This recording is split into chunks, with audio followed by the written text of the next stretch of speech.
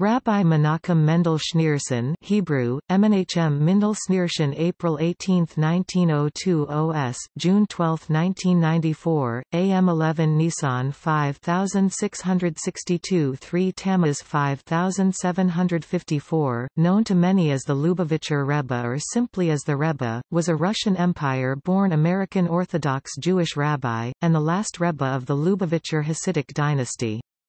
He is considered one of the most influential Jewish leaders of the 20th century. As leader of the Chabad Lubavitch movement, he took an insular Hasidic group that almost came to an end with the Holocaust and transformed it into one of the most influential movements in religious world Jewry, with an international network of over 3,000 educational and social centers.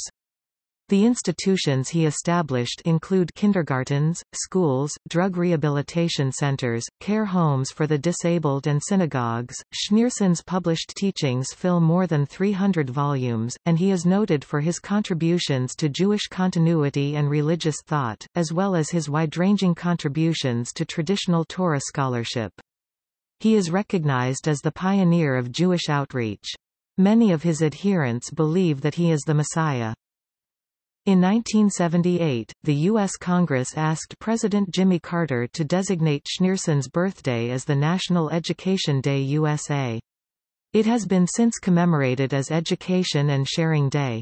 In 1994, he was posthumously awarded the Congressional Gold Medal for his outstanding and lasting contributions toward improvements in world education, morality, and acts of charity. Schneerson's resting place attracts Jews and non-Jews for prayer.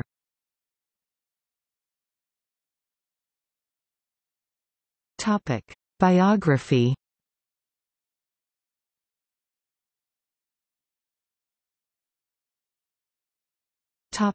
Early life and education in Russian Empire. Menachem Mendel Schneerson was born on April 18, 1902 OS 11 Nisan, 5662 in the Black Sea port of Nikolaev in the Russian Empire, now Mykolaiv in Ukraine. His father was Rabbi Levi Yitzchak Schneerson, a renowned Talmudic scholar and authority on Kabbalah and Jewish law. His mother was Rebbetzin Chana Schneerson née Yanovsky. He was named after the third Chabad Rebbe, the Zemek Zedek, from whom he was a direct patrilineal descendant. In 1907, when Schneerson was 6 years old, the family moved to Yekaterinoslav, today, Dnipro, where Levi Yitzchak was appointed chief rabbi of the city. He served until 1939, when he was exiled by the Soviets to Kazakhstan. Schneerson had two younger brothers, Dov Ber, who was murdered in 1944 by Nazi collaborators, and Yisrael Aryeh Leib, who died in 1952 while completing doctoral studies at Liverpool University. During his youth, he received a private education and was tutored by Zalman Vilenkin from 1909 through 1913. When Schneerson was 11 years old, Vilenkin informed his father that he had nothing more to teach his son. At that point, Levi Yitzchak began teaching his son Talmud and rabbinic literature, as well as Kabbalah. Schneerson proved gifted in both Talmudic and Kabbalistic study and also took exams as an external student of the local Soviet school. He was considered an Eluian genius, and by the time he was 17, he had mastered the entire Talmud, some 5,894 pages, as well as all its early commentaries. Throughout his childhood, Schneerson was involved in the affairs of his father's office. He was also said to have acted as an interpreter between the Jewish community and the Russian authorities on a number of occasions. Levi Yitzchak's courage and principles were a guide to his son for the rest of his life. Many years later, when he once reminisced about his youth, Schneerson said, "I have the education of the firstborn son of the rabbi of Yekaterinoslav. When it comes to saving lives, I speak up whatever others may say." Schneerson went on to receive separate rabbinical ordinations from the Rogachover Gaon, Yosef Rosen, and Yeshiel Yaakov Weinberg, author of Sridei Aish.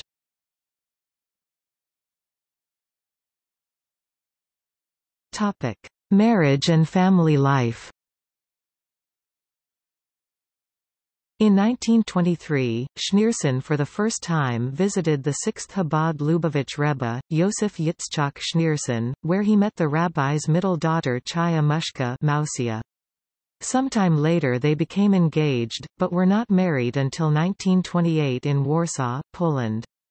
Taking great pride in his son-in-law's outstanding knowledge, Yosef Yitzchak asked him to engage in learned conversation with the great Torah scholars that were present at the wedding, such as Meir Shapiro and Menachem Ziemba. Menachem Mendel and Chaya Mushka were married for 60 years, but were childless. Menachem Mendel Schneerson and Yosef Yitzchak Schneerson were both descendants of Menachem Mendel Schneerson, known as the Zemek Zedek, the third Rebbe of Chabad Lubavitch. Schneerson later commented that the day of his marriage bound the community to him and him to the community. In 1947, Schneerson traveled to Paris, to take his mother, Chanukah Schneerson, back to New York with him. Schneerson would visit her every day and twice each Friday and prepare her a tea. In 1964, Chanukah Schneerson died. On February 10, 1988, Schneerson's wife, Chaya Mushka Schneerson, died. A year after the death of his wife, when the traditional year of Jewish mourning had passed, Schneerson moved into his study above the central Lubavitch Synagogue on Eastern Parkway.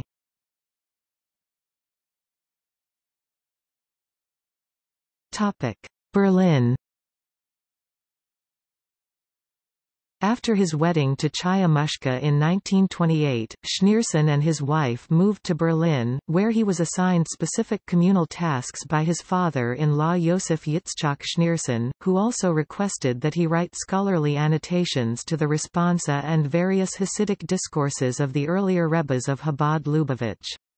Schneerson studied mathematics, physics and philosophy at the University of Berlin. He would later recall that he enjoyed Erwin Schrödinger's lectures. His father-in-law took great pride in his erudite son-in-law's scholarly attainments and paid for all the tuition expenses and helped facilitate his studies throughout. During his stay in Berlin, his father-in-law encouraged him to become more of a public figure, yet Schneerson described himself as an introvert, and was known to plead with acquaintances not to make a fuss over the fact that he was the son-in-law of Yosef Yitzchak Schneerson. While in Berlin, Schneerson met Joseph B. Soloveitchik and the two formed a friendship that remained between them years later when they both emigrated to America.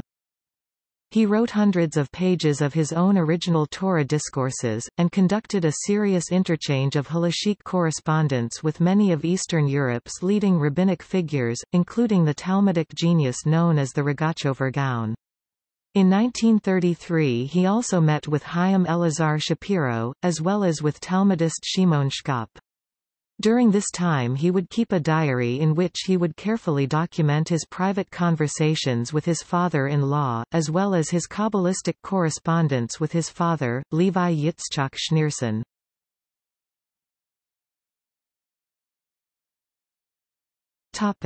Paris.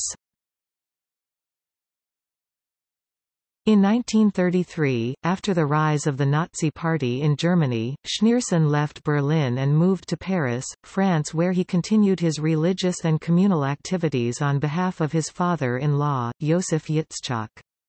He continued studying mechanics and electrical engineering at the ESTP, a grande école in the Montparnasse district, and graduated in July 1937 with a degree.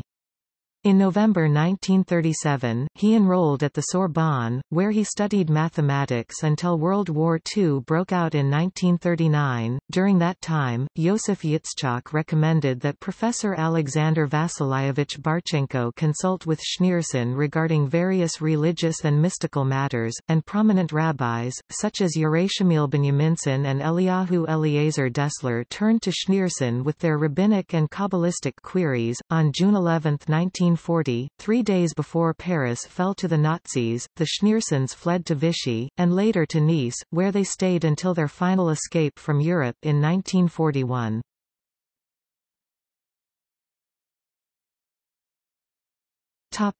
New York. In 1941, Schneerson escaped from Europe via Lisbon, Portugal. On the eve of his departure, Schneerson penned a treatise where he revealed his vision for the future of world Jewry and humanity. He and his wife Chaya Mushka arrived in New York on June 23, 1941. Shortly after his arrival, his father-in-law appointed him director and chairman of the three Chabad central organizations, Merkos Leniwane Chinich, Makna Israel and Keho Publication Society, placing him at the helm of the movement's Jewish educational, social services, and publishing networks. Over the next decade, Yosef Yitzchak referred many of the scholarly questions that had been inquired of him to Schneerson, and he became increasingly known as a personal representative of Yosef Yitzchak. During the 1940s, Schneerson became a naturalized U.S. citizen and, seeking to contribute to the war effort, he volunteered at the Brooklyn Navy Yard, using his electrical engineering background to draw wiring diagrams for the battleship USS Missouri BB-63, and other classified military work. In 1942, Schneerson launched the Merkos Shlichus program, where he would send pairs of yeshiva students to remote locations across the country during their summer vacations to teach Jews in isolated communities about their heritage and offer education to their children. As chairman and editor-in-chief of Keho, Schneerson published the works of the earlier Rebbes of Chabad.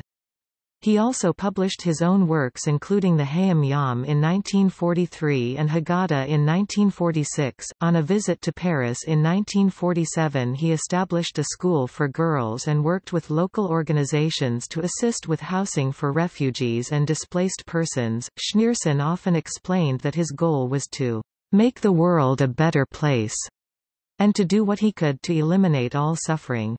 In a letter to Israeli President Yitzchak ben Tzvi, Schneerson wrote that when he was a child the vision of the future redemption began to take form in his imagination. A redemption of such magnitude and grandeur through which the purpose of the suffering, the harsh decrees and annihilation of exile will be understood. In 1991, a car accompanying Schneerson's motorcade accidentally struck two Guyanese-American children while attempting to catch up to Schneerson's vehicle. One of the children was killed. The incident triggered the Crown Heights riot.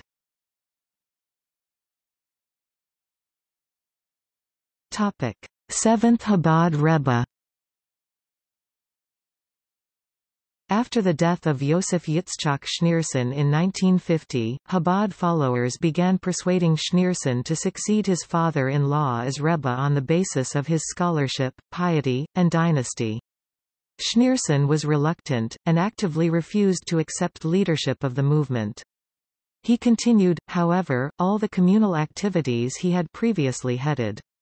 It would take a full year until he was persuaded by the elders of the movement to accept the post. On the first anniversary of his father-in-law's passing, 10 Shvat 1951, in a ceremony attended by several hundred rabbis and Jewish leaders from all parts of the United States and Canada, Schneerson delivered a Hasidic discourse, Ma'amar, the equivalent to a president-elect taking the oath of office, and formally became the Rebbe.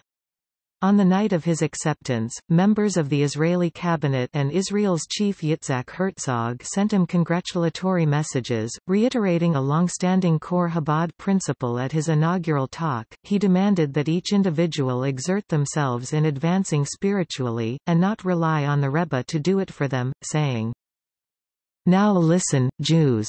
Generally, in Chabad it has been demanded that each individual work on themselves, and not rely on the Rebbes. One must, on their own, transform the folly of materialism and the passion of the animal soul to holiness. I do not, God forbid, recuse myself from assisting as much as possible. However, if one does not work on themselves, what good will submitting notes, singing songs, and saying L'chaim do?" At the same talk, Schneerson said, "One must go to a place where nothing is known of godliness, nothing is known of Judaism, nothing is even known of the Hebrew alphabet, and while there to put oneself aside and ensure that the other calls out to God." When he spoke to Forward journalist Asher Penn that year, he said, "We must stop insisting that Judaism is in danger, an assertion that does little but place Jewry on the defensive. "We need to go on the offensive."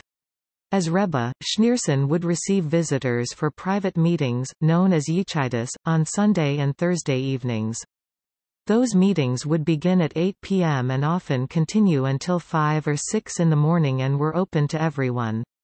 Schneerson, who spoke several languages including English, Yiddish, Hebrew, French, Russian, German and Italian, would converse with people on all issues and offer his advice on both spiritual and mundane matters. Politicians and leaders from across the globe came to meet him, but Schneerson showed no preference to one person over another. His secretary once even declined to admit John F. Kennedy because Schneerson was already meeting ordinary people who had requested appointments months previously.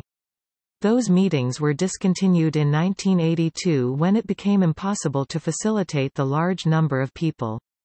Meetings were then held only for those who had a special occasion, such as a bride and groom for their wedding or a boy and his family on the occasion of a bar mitzvah. During his 4 decades as Rebbe, Schneerson would deliver regular addresses, centered on the weekly Torah portion and on various tractates of the Talmud.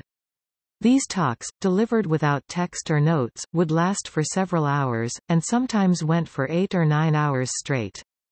During the talks, Schneerson demonstrated a unique approach in explaining seemingly different concepts by analysis of the fundamental principle common to the entire tractate, and referenced both classic and esoteric sources from all periods, citing entire sections by heart.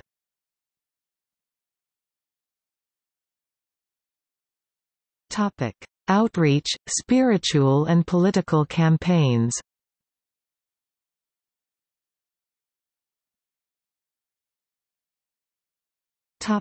Women and girls.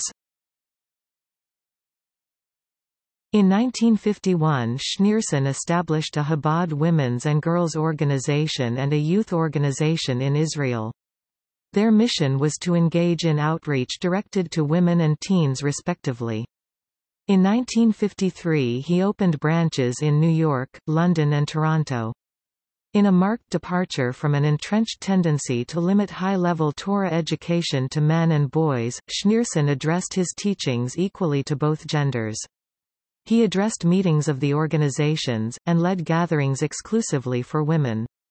Schneerson would describe the increase in Torah study by women as one of the positive innovations of the later generations.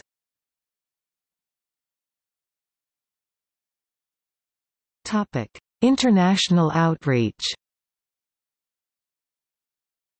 That same year Schneerson sent his first emissary to Morocco, and established schools and a synagogue for the Moroccan Jewish community. In 1958 Schneerson established schools and synagogues in Detroit, Michigan, in Milan, Italy and in London, England. Beginning in the 1960s, Schneerson instituted a system of mitzvah campaigns to encourage the observance of 10 basic Jewish practices, such as tefillin for men, Shabbat candles for women and loving your fellow for all people. Schneerson's campaign brought the concept of tefillin to Jewish men everywhere, and he has been referred to as the great modern popularizer of tefillin. Until his campaign, tefillin was largely the domain of the meticulously observant. Following the death of his mother in 1964, Chanukah Schneerson, Schneerson began to offer an additional weekly sermon in her memory. These sermons, consisted of original insights and unprecedented analysis of Rashi's Torah commentary, which were delivered at the regular public gatherings. Schneerson gave these sermons each week until 1992.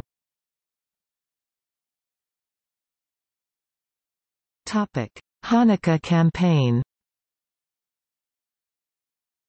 In 1973, Schneerson started a Hanukkah campaign to encourage all Jews worldwide to light their own menorah.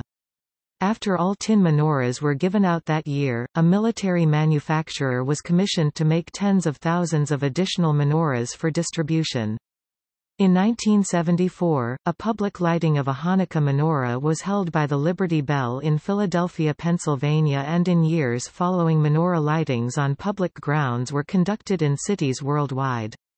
Legal challenges to the lightings on public grounds reached the Supreme Court, and it was ruled that public lightings did not violate the Constitution. Public lightings continue in thousands of cities today.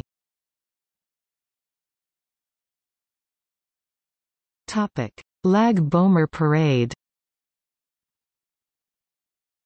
Chabad established an annual Lag Bomer parade at 770, one of the largest celebrations of its kind, where thousands of Jews celebrate the holiday.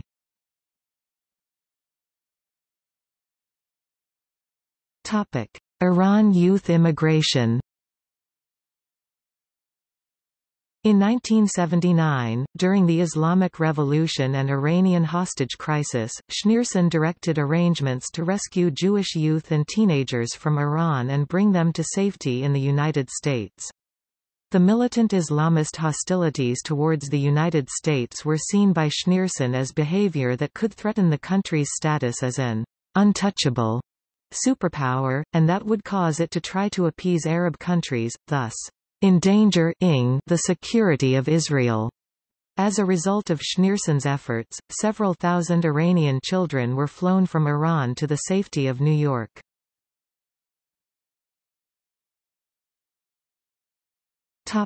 Religious, human rights and political activism.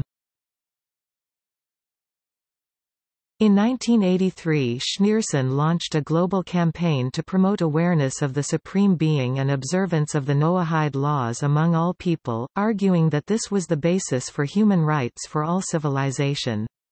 Several times each year his addresses were broadcast on national television.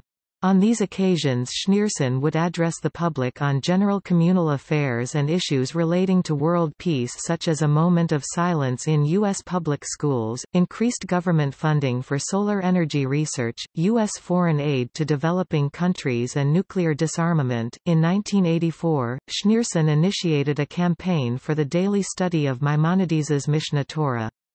Each year at the completion of the learning cycle there is Siyum celebration marking the end of the cycle and beginning of the new one. These events have been attended by many Jewish leaders. Today, many thousands follow the daily study cycle.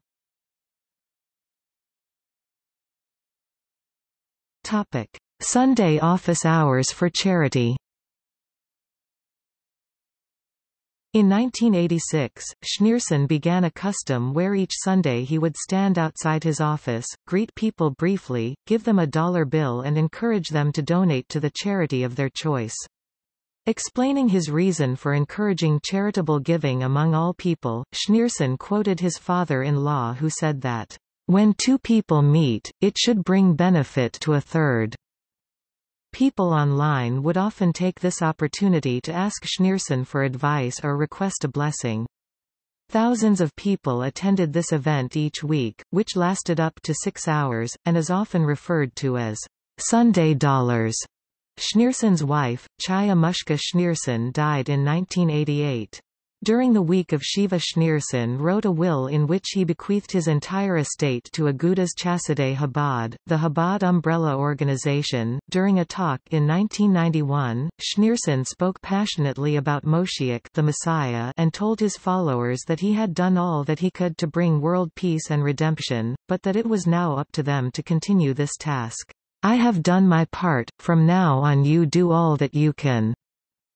A few months later, when a reporter from CNN came to meet him at Dollars, he said, "Moshiach is ready to come now, it is only on our part to do something additional in the realm of goodness and kindness."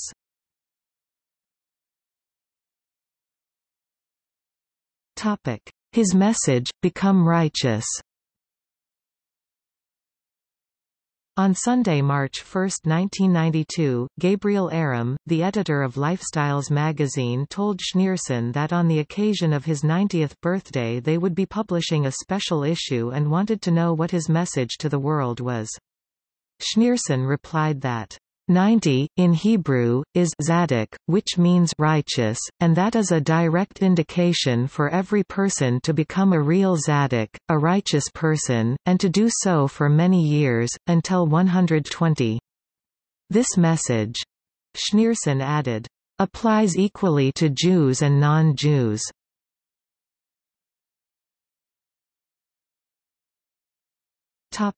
Work habits. During his decades of leadership, Schneerson worked over 18 hours a day and never took a day of vacation. He rarely left Brooklyn except for visits to his father-in-law's gravesite in Queens, New York. Schneerson was opposed to retirement, seeing it as a waste of precious years. In 1972, on the occasion of his 70th birthday, instead of announcing a retirement plan, Schneerson proposed the establishment of 71 new institutions to mark the beginning of the 71st year of his life.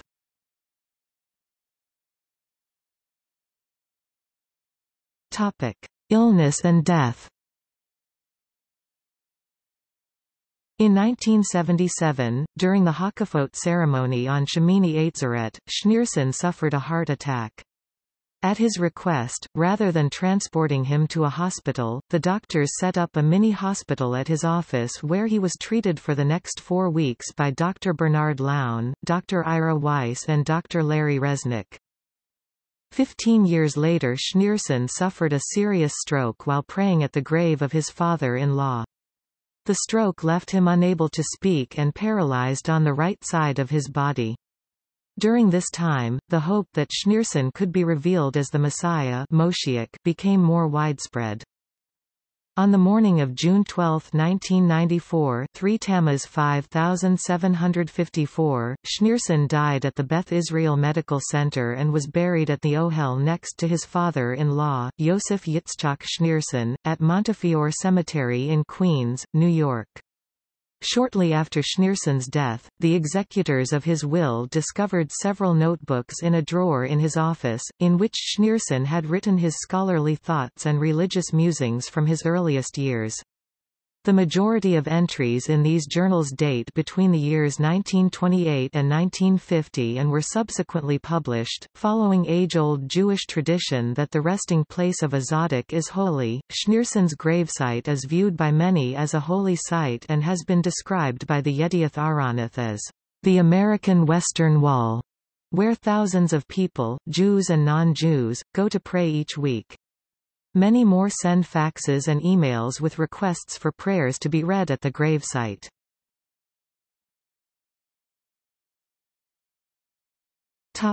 Wills. Schneerson died without naming a successor as leader of the Chabad-Lubavitch dynasty, causing controversy within Chabad about Schneerson's will. He did however write one legal will, which was signed before witnesses, whereby he transferred stewardship of all the major Chabad institutions as well as all his possessions to Agudas Chassidei Chabad. Another will, no executed copies of which are known to be in existence, named 3 senior Chabad rabbis as directors of Agudas Chassidei Chabad.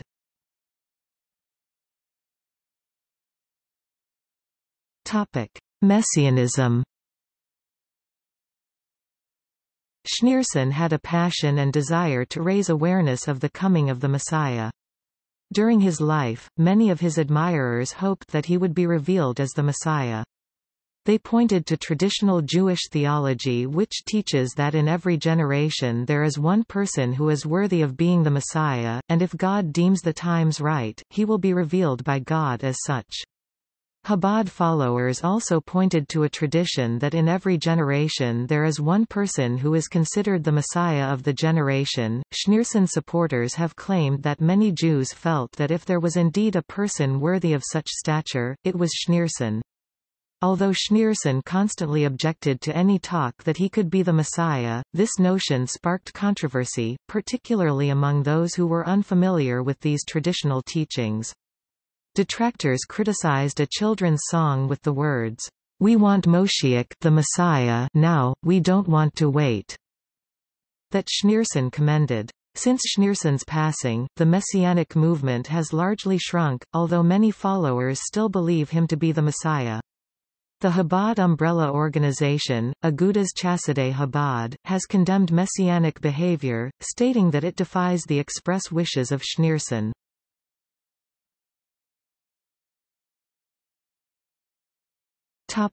Global leadership.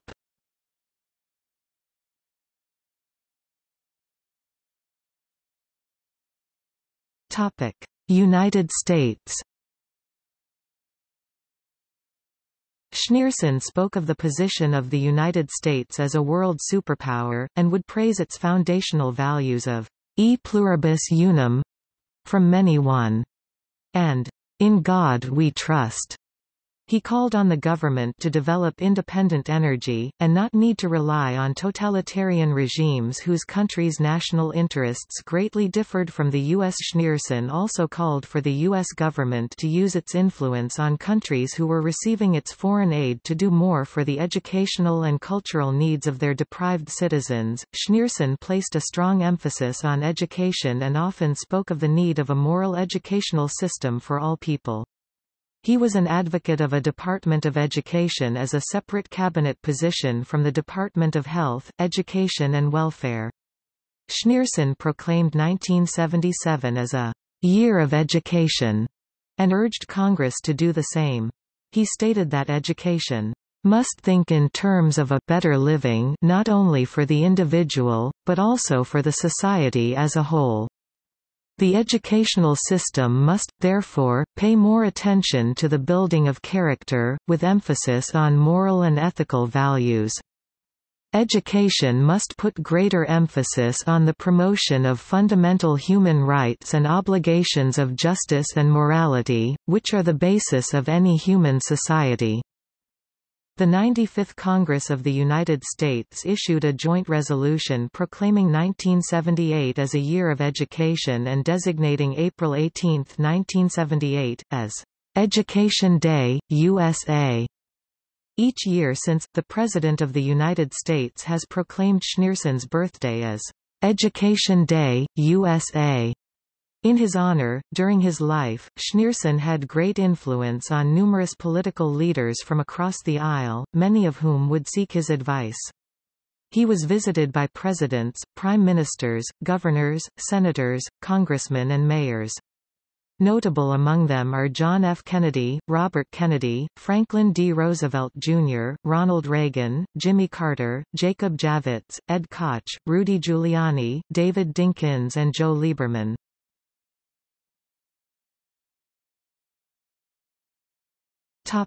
Israel. Schneerson took great interest in the affairs of the State of Israel, and did whatever was in his power to support the infrastructure of the state and advance its success. He was concerned with the agricultural, industrial and overall economic welfare of Israel, and sought to promote its scientific achievements, and enhance Israel's standing in the international community. Schneerson consistently expressed enormous recognition of the role of the Israel Defense Forces and stated that those who serve in the Israeli army perform a great mitzvah. In 1950, Schneerson encouraged the establishment of Israel's first automobile company. By 1956, the company was responsible for 28% of Israel's exports. Schneerson established a network of trade schools in Israel to provide Israeli youth, new immigrants and Holocaust survivors with vocational training and livelihood. In 1954, Schneerson established a school for carpentry and woodwork.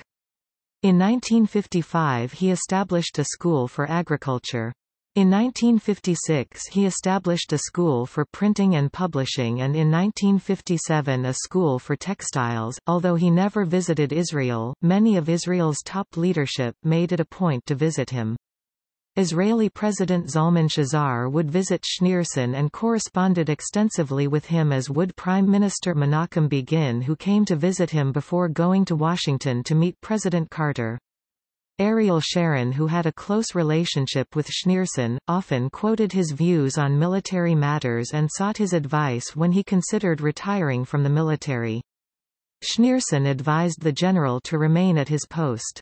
Yitzhak Rabin, Shimon Peres and Benjamin Netanyahu also visited and sought Schneerson's advice.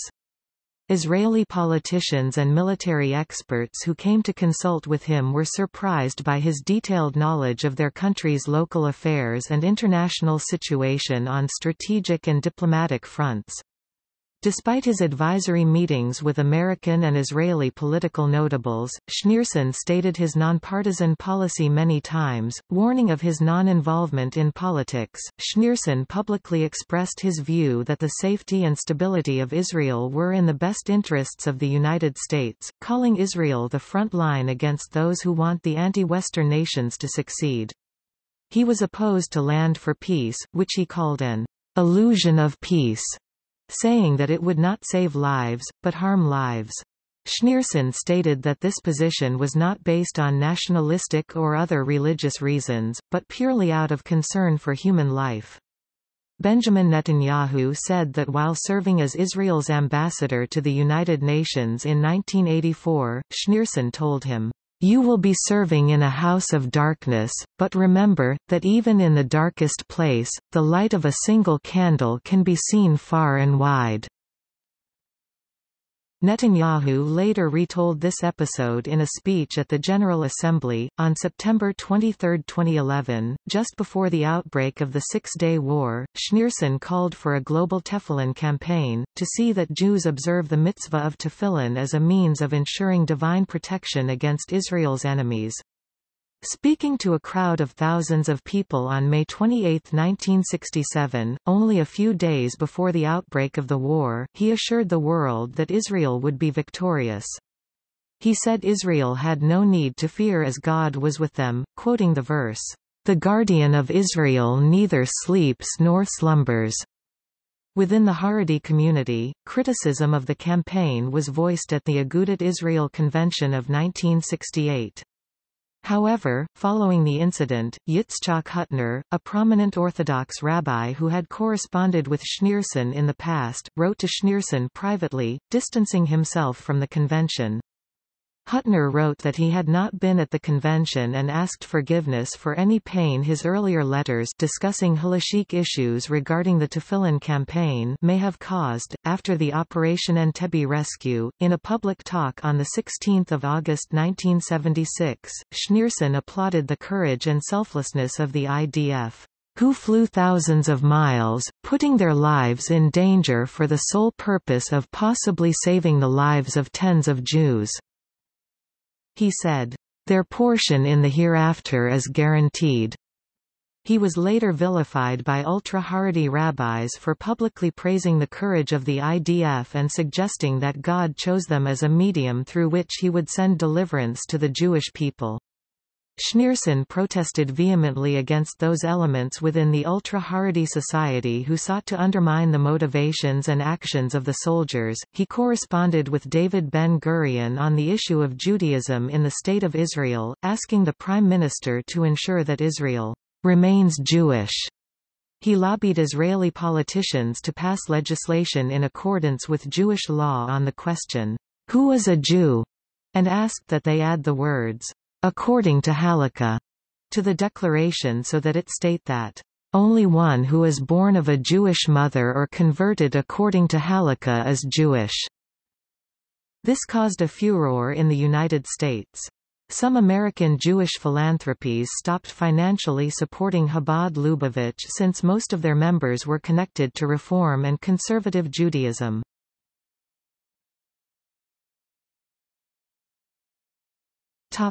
Soviet Jewry. Schneerson greatly encouraged the Jews who lived in communist states. He sent many emissaries on covert missions to sustain Judaism under communist regimes and to provide them with their religious and material needs. Many Jews from behind the Iron Curtain would correspond with Schneerson, sending their letters to him via secret messenger and addressing Schneerson in code name. Schneerson, who had an intimate knowledge of the Soviet government and their tactics, opposed demonstrations on behalf of Soviet Jews, stating that he had evidence that they were harming Russia's Jews. Instead he advocated quiet diplomacy, which he said would be more effective. Schneerson did whatever was in his power to push for the release of Jews from the former Soviet Union and established schools, communities and other humanitarian resources to assist with their absorption into Israel. On one known occasion he instructed Senator Sheikh Hecht to provide President Ronald Reagan with contact information of people who wished to leave so that he could lobby their release. Following the Chernobyl disaster in 1986, Schneerson called for efforts to rescue Ukrainian Jewish children from Chernobyl and founded a special organization for this purpose. The first rescue flight occurred on August 3, 1990, when 196 Jewish children were flown to Israel and brought to a shelter campus. Since then, thousands of children have been rescued and brought to Israel, where they receive housing, education and medical care in a supportive environment. Natan Sharansky, the chairman of the Jewish Agency, said that Chabad Lubavitch was an essential connector to Soviet Jewry during the Cold War, while Shimon Peres has stated that it's to Schneerson's credit that Judaism in the Soviet Union has been preserved.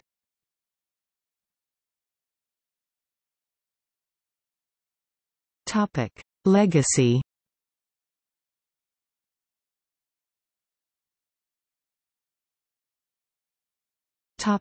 Impact. Schneerson initiated Jewish outreach in the post-Holocaust era and believed that world Jewry was seeking to learn more about its heritage. He sought to bring Judaism to Jews wherever they were and was the first person in all of history to try reach every Jewish community and every Jew in the world. British Chief Rabbi Jonathan Sacks said of Schneerson, that if the Nazis searched out every Jew in hate, the Rebbe wished to search out every Jew in love. He oversaw the building of schools, community centers, and youth camps and created a global network of emissaries, known as Shluchim. Today there are shluchim in all of the 50 U.S. states, in over 100 countries and 1,000 cities around the world, totaling more than 3,600 institutions including some 300 in Israel. Chabad is very often the only Jewish presence in a given town or city, and it has become the face of Jewish orthodoxy for the Jewish and general world. Schneerson's model of Jewish outreach has been imitated by all Jewish movements including the Reform, Conservative, Orthodox and Haredi.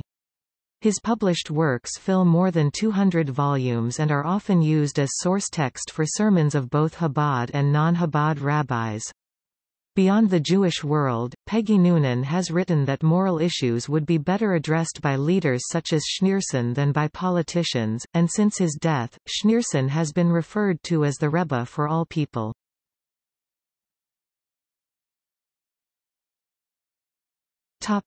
Recognition. Schneerson's contributions to education and the betterment of mankind have been recognized by every president since Richard Nixon. In 1978, Schneerson became the first, and only, rabbi to have a U.S. National Day proclaimed in his honor, when the U.S. Congress and President Jimmy Carter designated Schneerson's birthdate as Education Day USA. Each year since, the President has called on all Americans to focus on education in honor of Schneerson.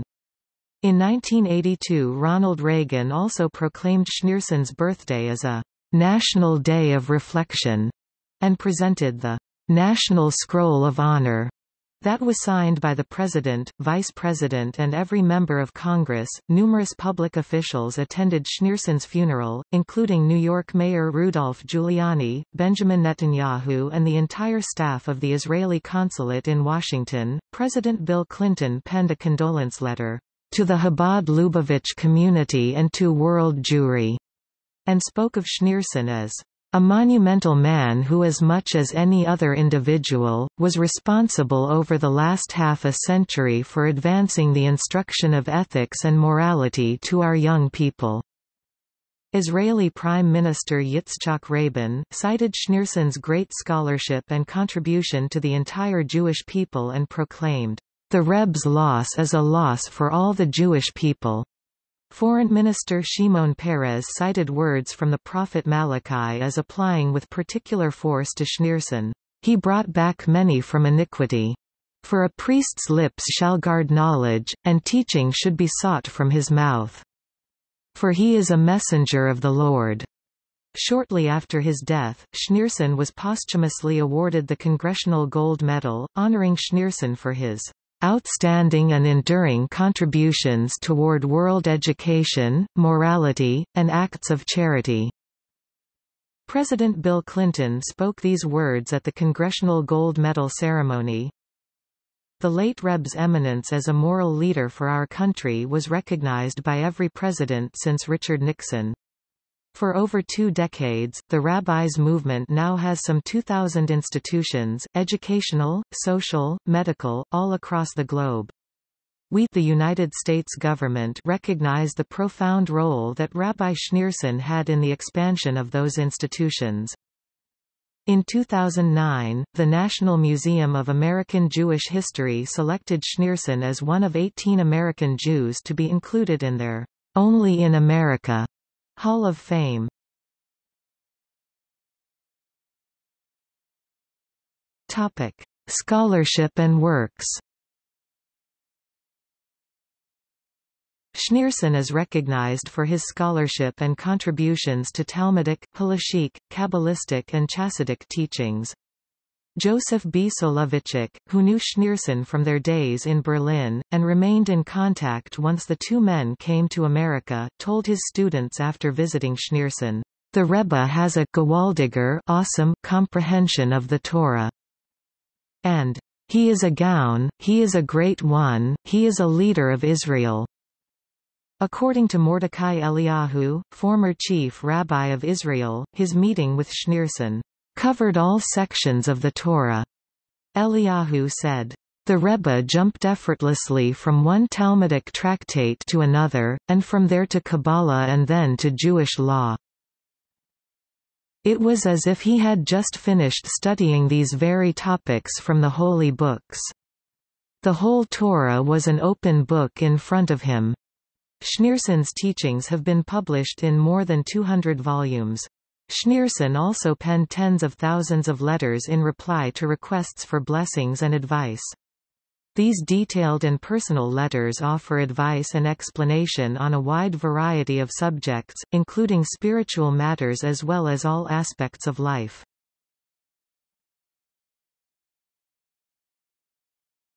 Topic: Books in Hebrew and Yiddish.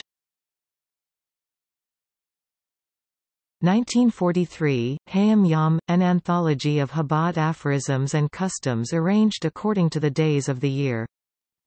1944, Sefer Hadeldot, Admor Moharash, biography of the fourth Lubavitcher Rebbe, Shmuel Schneerson. 1946, Haggadah im Likatei Ta'amim Umanagim, the Haggadah with a commentary written by Schneerson. 1951–1992, Sefer Hama'amarim Melakot, Chassidic Discourses 6 volumes. 1951–2014, Sefer Hama'amarim Hasidic Discourses including 1951–1962, 1969–1977 with plans to complete the rest 29 volumes. 1962–1992, Likatei Sichat, Schneerson's Discourses on the Weekly Torah Portions, Jewish Holidays, and Other Issues 39 volumes. 1981–1992, Torat Menachem Hitvadayot, Transcripts of Talks in Hebrew, 1982–1992 50 volumes. 1985, Chiddushim Ubirim B'Shas, Novelli on the Talmud 3 volumes. 1985–1987, Sichat Kadesh, Transcripts of Talks in Yiddish from 1950 to 1981 50 volumes. 1985–2010, Igro Kadesh, Schneerson's Hebrew and Yiddish Letters 32 volumes. 1987–1992, Sefer HaSichat, Schneerson's edited talks from 1987 to 1992, 12 volumes. 1988, Hilchot Beit Habakira Laharambam im Chiddushim Uborim, Talks on the Laws of the Holy Temple of the Mishnah Torah. 1989, Biurim Lepreke Avit, Talks on the Mishnaic Tractate of Ethics of the Fathers, 2 volumes. 1990–2010, Heikel Menachem, Sharei, Talks arranged by topic and holiday 34 volumes. 1991, Biurim Leperush Rashi, Talks on the Commentary of Rashi to Torah 5 volume. 1991, Yain Malchut, Talks on the Mishnah Torah 2 volumes. 1992, Torat Menachem, Tiferet Levi Yitzchak, Talks on the Works of his Father, Levi Yitzchak Schneerson on the Zohar 3 volumes. 1993–2013, Torat Menachem Transcripts of Talks in Hebrew, 1950–1969. Planned to encompass 1950–1992, 53 volumes. 1994–2001, Rishimot, Schneerson's personal journal discovered after his death. Includes notes for his public talks before 1950, letters to Jewish scholars, notes on the Tanya, and thoughts on a wide range of Jewish subjects penned between 1928 and 1950, 10 volumes.